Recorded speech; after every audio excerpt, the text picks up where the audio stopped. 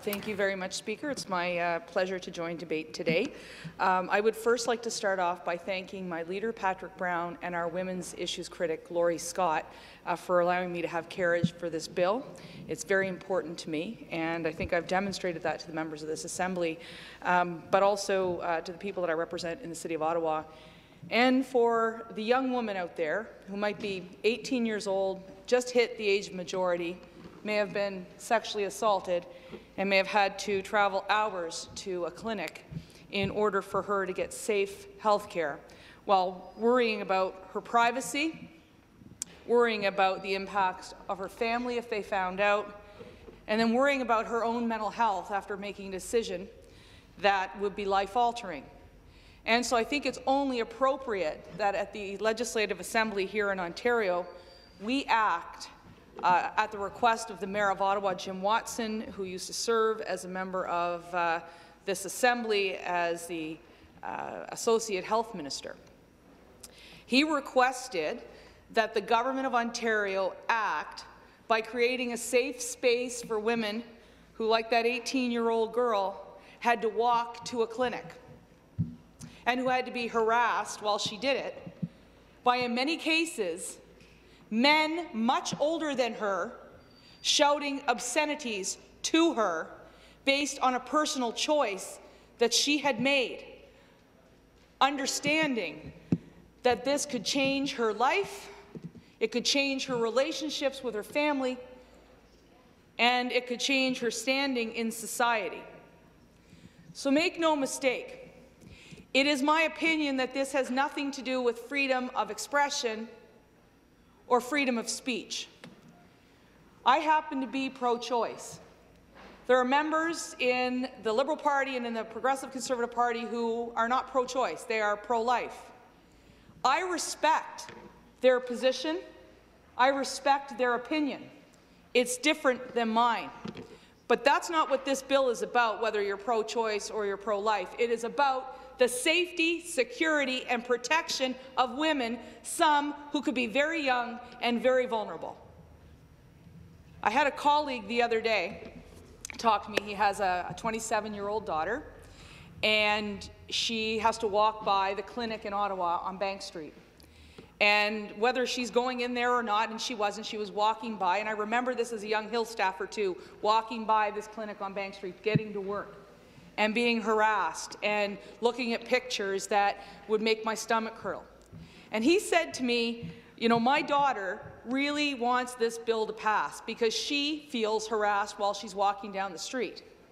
And I can tell you something, having walked by there last Thursday in Ottawa, I had been on TV with, on the CBC, and if you're from Ottawa, you know that most of our roads at the moment right now are being ripped up for light rail, and therefore roads are closed, it's hard to find access, it's hard to find parking. I start walking down Bank Street and I realize at this moment I can't go any further, Speaker. I can't go any further. I have to ask my assistant to go get the car. Because I realize if I walked by that clinic, I would have been harassed. I would have been harassed because I have been vocal on this issue. I would have been harassed because I am a woman. Not so youngish anymore, Speaker, but I am a woman. And I'm going to tell you how close these protesters were from me to our clerk's table. Now, what is that? About 3 feet from the door of a clinic when a young woman was trying to get access to something that's perfectly legal, something that's perfectly safe, something that's part of our healthcare system. Whether you like it or not, that's a reality. Can you imagine a protester? And imagine if you're 18 years old. And this protester in particular, he might have been about 68 years old. And angry. And angry. And as somebody who's been very vocal about mental health issues, I could only imagine the anxiety a woman would have feeling physically intimidated by these folks that were protesting. And God love them, they have the right to protest, go to Parliament Hill, go to the front of this Assembly, but don't go to someone's house. Don't go into someone's pharmacy. Don't stand there and intimidate people who are going to work or who are going to seek legal medical services. So again, I totally do not think that this is either a pro-life or pro-choice issue. I don't think it's about freedom of expression or freedom of speech. I think it's about the safety of, quite frankly, every woman in this legislature, whether they're pro-choice or pro-life. I think it's about the safety of the young ladies and women that I represent. And I'm not even going to get into the fact that in some cases women are making choices. They may have been pro-life before they were sexually assaulted or raped. Things change in people's lives, and I don't think we have to question their motivations. I think the job of this Assembly, job one, is to make sure that people in the province of Ontario are protected. And in this particular case, it is the women who may be seeking those services. So again, I think it's simply, from my perspective, and I believe my caucus colleagues' perspective, because we've spoken extensively about it, the safety of women, and which is entirely consistent with how we've approached this bill.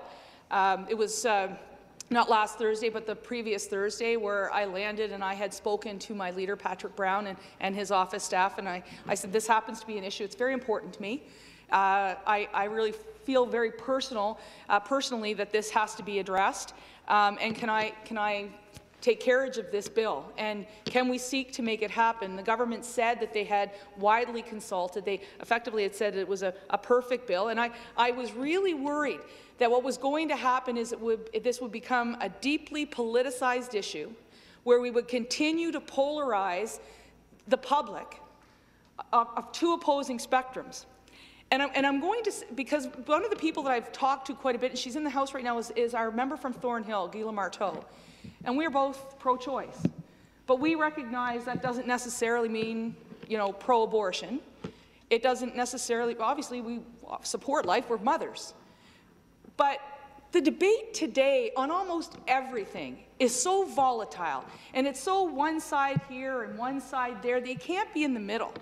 And so I was afraid, Speaker, what was going to happen is we were just going to try and pick off members, and we were going to try and inflame the left and inflame the right, and at what cost?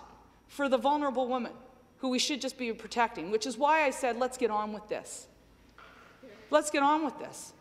I'm happy to see that the government's come to the table at this point in time, and we are going to pass it. And I would hope that we don't have significant number of amendments.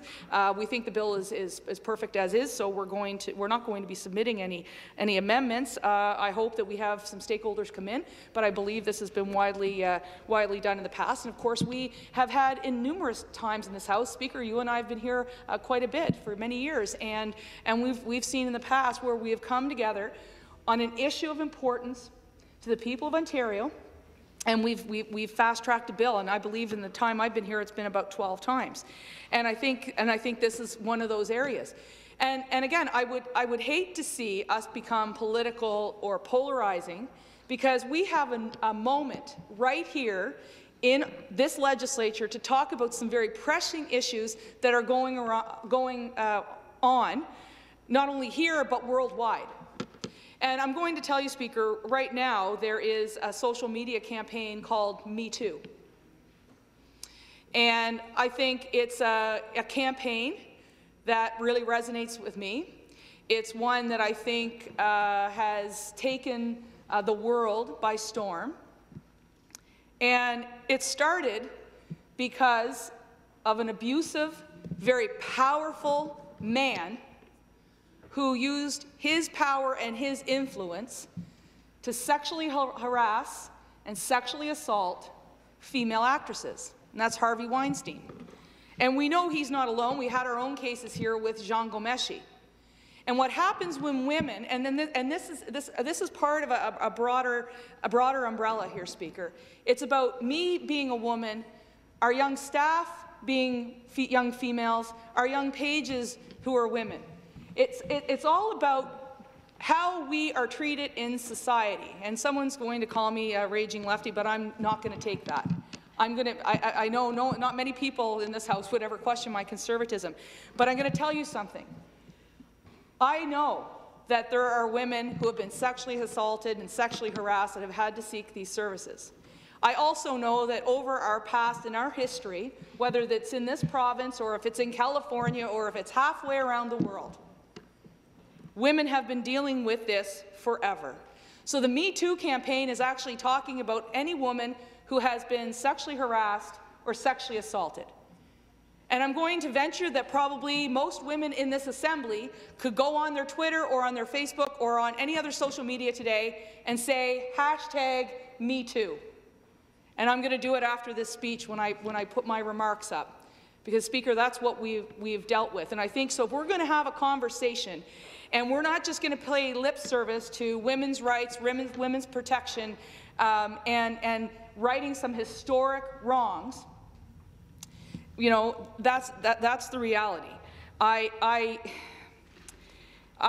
think that we have a moment here, a moment to take a stand, and as female legislators and as male legislators, I have my colleague Randy Pettipies here, who has been a great supporter of me, and we have an opportunity in this moment to make change. And whether that's keeping women safe from harassment, or whether, at a clinic, or whether that's keeping women safe when they go out at night. That's a role we have to play. That's our duty, in fact. You think about it, 100 years ago in this assembly, there wasn't one woman. And now here we are today with about 30% of the House. So let's collectively think about how we can change and how we can move forward. And I take women's rights very seriously, Speaker, as a woman, as a mother, as a hockey coach to a young female team. I want my girls, and my daughter in particular, but every girl, to have the same rights as every little boy without any systemic barriers. So we have to continue to work and do that, and that's what we are here to do today. And I remember, in particular, when I tweeted out my outrage at Jian Ghomeshi, and I'll never, ever forget it. I had two people contact me immediately. One was a friend who said, Lisa, Ghomeshi's hands off because he's so powerful and popular, it's going to be a backlash to you. And then another was the former Liberal candidate who ran in 2003, and he said, don't you know anything about Canadian culture? He's an icon. That came from two males, one a Conservative, one a Liberal. And I said, you don't get it. You don't get it. You've never walked a mile in my shoes or any other woman's shoes in this country. If he's done it, which I suspect he has, well, then we'll say it. And then you see what happens. You see what the legal process does. You see what happens to women who stand up and speak out. Which is why, when a woman seeks this type of service, her privacy is more important than any other time probably in her life. She's making a decision based on her body. Whether you like it or not, it's her body.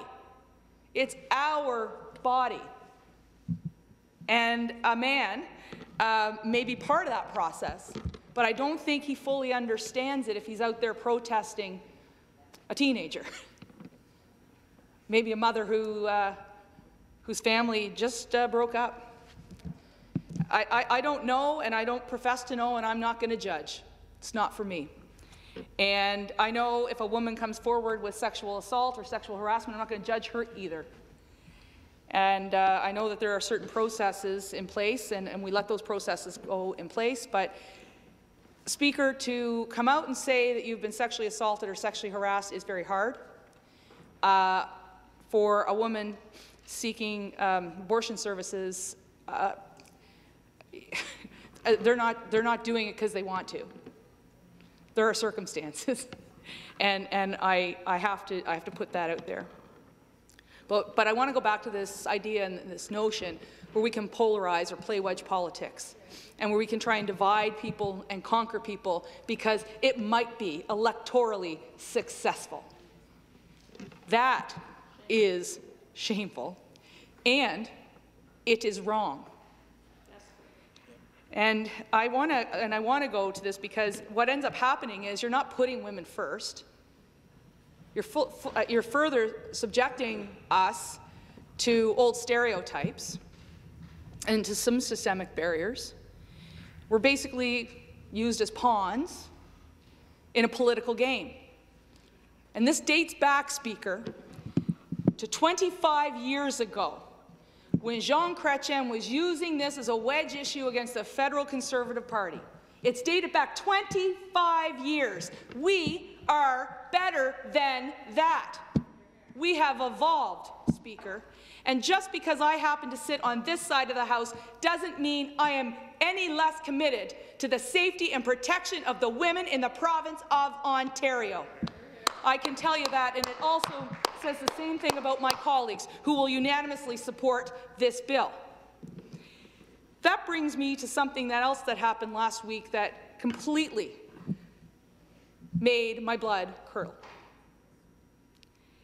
This organization called the Working Ontario Women, run by a man, a former staffer for the Liberal Party, that's going to run millions of dollars probably of attack ads on my leader, Patrick Brown, and they want to talk about abortion.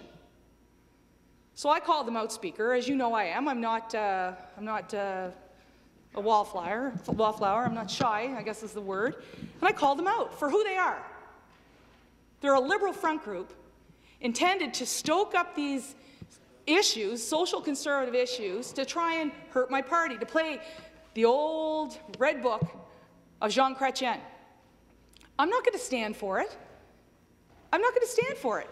My colleagues, we're not going to stand for it. Enough is enough is enough is enough. We actually want to put women's rights first. We want to put women's protection first. Then you know what? Stop stooping to those tactics, because that's when people are going to question your motive. And that's why I'm questioning their motive, Speaker. I know where I stand, standing firmly behind this desk I've been elected to for the past 12 years, 4 elections, and I have a microphone, I'm going to use it. And my podium is to stand here and tell the others that we have a duty. We don't have a duty because my friend Monique over there is a New Democrat, so my duty is to oppose everything she does. That's absolutely not the case. We work together on different things. The government has a bill. I'm happy to support it. But that doesn't seem to be good enough for them. You know, I've been asked throughout this process if this will hurt me as a Conservative in my riding. It might. It might. I could lose my seat in the next election because I stood up for an 18-year-old girl to be safe walking down Bank Street in Ottawa. And if the people of my constituency think that ill of me for supporting that young girl at 18 years old, then I'll lose my seat. It's plain and simple. I don't think I will, Speaker, because I think people know when I stand up I'm a fighter. But Anita Murray, she deserves a shout-out. You want to know who Anita Murray is? Anita Murray lives in Ottawa, and she called my office today to tell me I'm nothing but a hidden Liberal, and she's going to run a Conservative candidate against me. Think about that, Speaker. Anita Murray probably doesn't know where she stands on fiscal conservatism. She probably doesn't know where she stands on law and order. Hell, if she actually stood up for law and order and had conservative views, she'd be standing right here with me, applauding me for standing up for the safety of young women. But no, Anita Murray, she's got other plans. And so I'll welcome her candidate in the next election, and I'm going to tell you something, Speaker. I intend on coming back here in 2018 with a stronger mandate from the people of Nepean. So I think that's important, because here we are stereotyping who people are on morality issues and on issues of conscience. Stereotyping, Conservatives obviously all have to think that way. Liberals all have to think that way. On personal issues, that's not true, Speaker. That's not true. We have pillars of conservatism: accountability, fiscal conservatism. We have the law and order conservatism. We believe in safe streets, strong families, and self-reliance. Literally, in a nutshell, that is how we could describe who we are. We believe in strong families, but that doesn't mean we eliminate choice. And so that's why I am here today. But this is further perpetuated by people, and I'm going to call out the Prime Minister, Prime Minister Trudeau, who a few weeks ago essentially said that women, that gender equality, is at risk because of Conservatives. Oh, really? I wrote an op-ed in the Ottawa Sun about this because after he said that, his office decided that they were going to ban Rachel Harder, an MP, a young, brilliant young woman, from being the chair of the Status of Women Committee because she happened to be pro-life. And I said in the article, as a woman who chairs numerous meetings, who cares? Do you think when I'm sitting in public accounts and I have to chair the meeting that I think about my personal issues? No, I think about the rules and procedures and making sure that we continually and properly debate the issues or that we welcome our deputants. I couldn't think of anything more egregious than playing that card, that pro-choice, pro-life card. Because if you really believe in the safety of women and the protection of women, then you don't play the game Prime Minister Trudeau played. And if he wants, and I'll take him through a history lesson, let me take everybody here through one. What has the Conservative Party done for women in politics? Let's start with Sir Robert Borden. Now, I'm partial to him, Speaker, because not only was he a Conservative Prime Minister, he was also from Nova Scotia, just as I grew up in Nova Scotia. Sir Robert Borden was the first Prime Minister to give or legislate a woman's right to vote. Then came John George Diefenbaker. He became the first Canadian Prime Minister to appoint a woman as Deputy Prime Minister and Secretary of State. After Diefenbaker left, the first woman to run for party leadership was a Conservative. Later on, the much-loved, well-known, late Flora MacDonald became the first serious leadership contender of a major political party. She also forced Justin Trudeau's father to include gender equality into the Charter of Rights and Freedoms. It was Pat Kearney who was the first to tell the House of Commons that they needed to ensure that family members, not just spouses, could travel from the constituency, in her case, British Columbia, to Ottawa. Sometimes we take for granted, I certainly do sometimes, the ability for me to take my daughter to Queen's Park and understand that that's a legitimate expense, which takes me to my daughter, who was just a baby when I arrived here. And I fought that fight to make Ontario the first family-friendly legislature in the country. And now Equal Voice is using my background, and they're using some of my work to make all legislatures livable.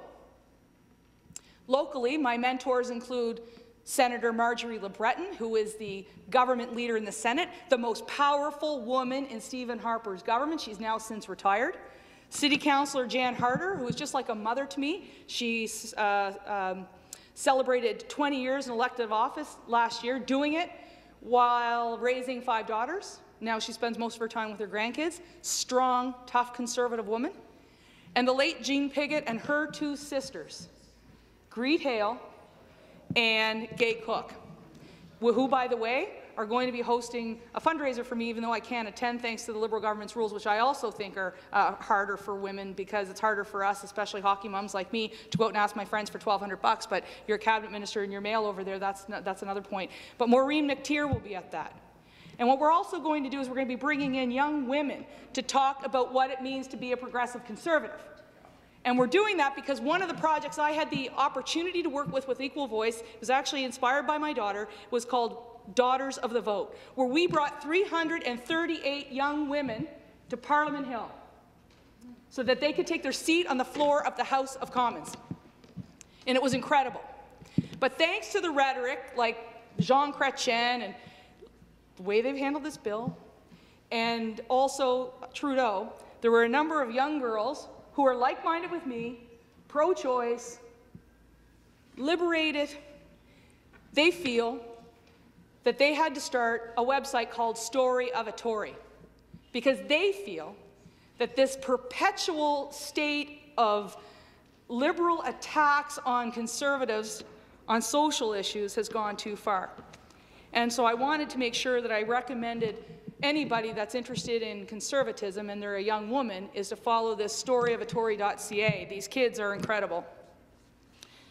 I want to say thanks to a couple of my colleagues in the past term, and there's been numbers, like I could talk about Elizabeth Whitmer, for example, Speaker, who became the province's first Deputy Premier, or Margaret Birch, or Janet Ecker, trailblazers, first in each of their own categories. We have a record here. I should have talked a little bit more about our provincial legacy, and I should do a little bit more research in that, because I should actually talk about some of the wonderful things that we have accomplished that we only far too often let the other side tell, and sometimes it's not actually maybe, well, I can't say that because that would be unparliamentary, so I'll move on from that. But my colleagues, and two of them are from Eastern Ontario, have done remarkable work in this Assembly. Because it's also topical back home in Eastern Ontario, I want to talk about John Yakabuski, whose work after Wilno and the murders in his community really affected him, and he brought his community's concerns here for the greater protection of women in rural Ontario. The next person I want to talk about is Randy Hillier, who was very open about the abuse his own daughter endured and the lack of services in rural Ontario to support women who are struggling, whether that's against violence or sexual harassment or sexual assault. They were very, very committed to their constituents. And the final person, and I want to thank all my members, obviously, but I just wanted to point a few out. The next one, and I think she's doing incredible work. Her name is Laurie Scott. And her human trafficking work, her anti-human trafficking work, is exquisite. She's taken me to roundtables, she's taken our leader and others to roundtables to meet women who have been trafficked. And if you don't think that's happening in our community, think again. And talk about women who may need these services, women who have been trafficked. And they might be trafficked, and I'll just depart a little bit from my script, which I didn't really have a script anyway, Speaker, if you know me, but I'll depart for a second from my script. A few weeks ago, I know I've been working a great deal on the opioid crisis in Ottawa. One of the fathers whose child has been struggling just recently told me over the summer that she had relapsed, as she's since been clean. And she was trying to buy some of these counterfeit Percocets, and she's under 18. And ended up trapped in this home, this drug home, and they were trying to traffic his daughter. And you want to know how he found her? Her Facebook account was open, and he could see her texting her friends or messaging her friends, asking for help because she was going to be sold. So when I think of the work my colleague Laurie Scott is doing on behalf of vulnerable women in Ontario, I'm extremely proud of her, and I think that we all owe her a debt of gratitude for raising this issue. She had a bill called the Saving the Girl Next Door Act, and when I think of the story that I recently heard, you know, I think about the work she's doing, and thinking about how hard it must be for Laurie to listen to some of those stories and not have nightmares at night. So I wanted to say thank you to all of them. So let's remove the cynicism I may have for why certain issues are brought up, and let's just remove the polarization, remove the politicization, and all agree that we need to do more in society, and particularly through this legislative channel, to encourage the safety and protection of women, whether that is them seeking health care services, whether that's how they report abuse or harassment in the workplace, whether that's making sure people know that just because a skirt might be short, it doesn't necessarily invite touching. And let's make sure that every little girl in the province of Ontario has the same rights and protections as every little boy in the province of Ontario. And so with that, Speaker, Again, I want to thank my colleague Laurie Scott and my leader Patrick Brown for entrusting me with this piece of legislation. Laurie is our critic for this, and I do appreciate it. And if I could leave one parting comment to my colleagues, is on these issues, there might be a better way than trying to play political games, because the safety and protection of women is far too important. So thank you again for this opportunity, and I look forward to supporting this, as our Progressive Conservative Caucus will as well.